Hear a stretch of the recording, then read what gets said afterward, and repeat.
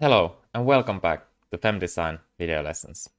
In this video, you will learn how to find and solve the common errors when trying to calculate your model. We are going to start from the Analysis tab and we are going to select the Calculate option from here. I'm going to press Calculate. I'm going to select Load Cases and press OK to start the calculation. First, I see FEM Design question. It says that one or more identical copies of structural elements are found. Here I have three options. Yes, to delete all identical copies and continue calculation. This means that FEM Design will automatically delete those identical copies. No, to calculate without deleting. FEM Design will leave those identical copies and continue the calculation. And cancel to check and fix the problem or the problems one by one by myself. In here, I'm gonna press yes, so FEM Design will delete those identical copies.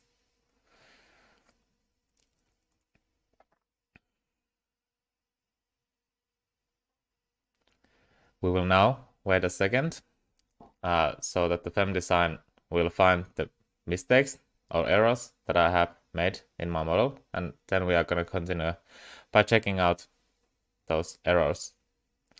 So first of all, message box appears in here, and whenever you see message box with error and the continue button here is inactive, it means that the error is so big that you cannot actually continue your calculation. And here you can see that FEM Design will find overlapped covers here, which means that those covers that was supposed to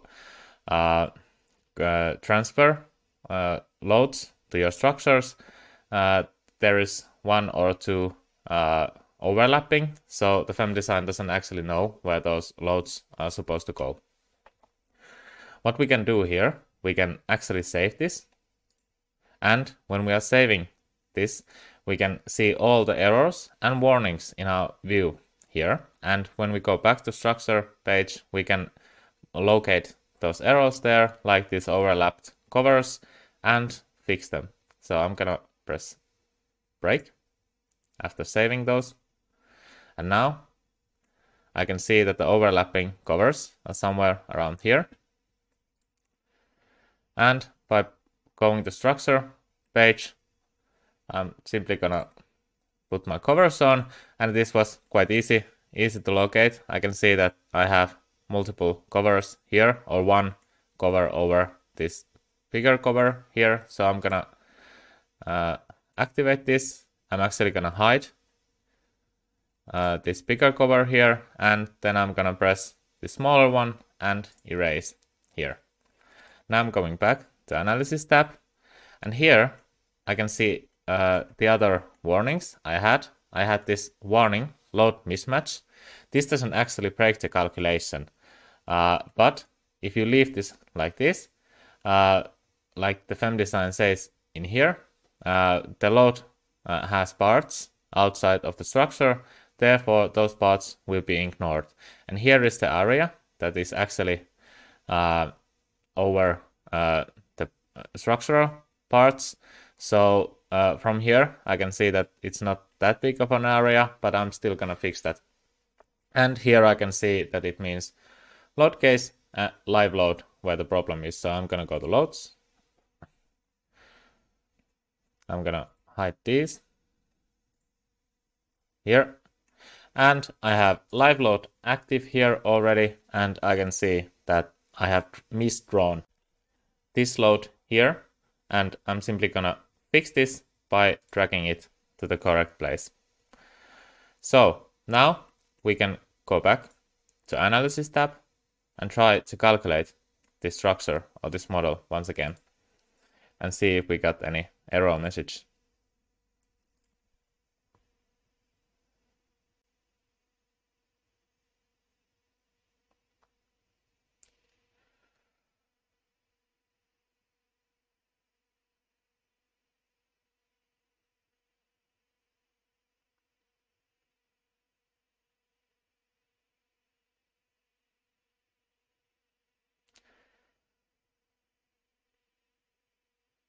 So in here, we are already seeing that the calculation has surpassed the last point where we got the errors. Now I'm gonna stop this video and we will continue when the calculation is done. So after the calculation have finished, we get this warning message. It means that the calculation has gone through, but we have some problem still in our model. When we read here, it says large nodal displacement or rotation was found. I'm gonna close this and see if we can find the problem. So in analysis, we change in quick tools, we go to results, analysis, and since we had the problem with the displacements, I'm gonna check the transnational displacements. I'm gonna first check one of the wind load cases and see if I can find the problem. Finding the problem becomes easier by going here to see the scale factor. And here I can see that scale factor is actually very small. And I can see that some of the parts are already starting to displace in my view. So that means the problem is probably in here. I'm just gonna increase the scale factor. Okay. Let's see if I can just activate the dead load. I'm gonna scale back to view like this.